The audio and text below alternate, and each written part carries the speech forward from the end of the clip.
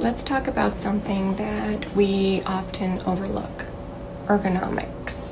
So I have my CMEs that are going to be due this year. So every month I like to do a few using AME. And today I went over ergonomics. I want to show you a couple things that we tend to overlook, especially if you've been scanning for a while. So follow me.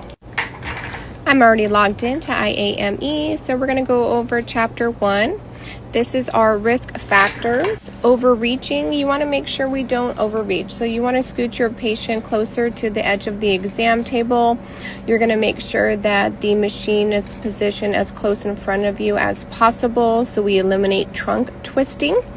And you also want to be mindful of your wrist position. You want to keep it in that neutral position, which allows the 9 tendons and the median nerve to pass through to eliminate that risk of carpal tunnel.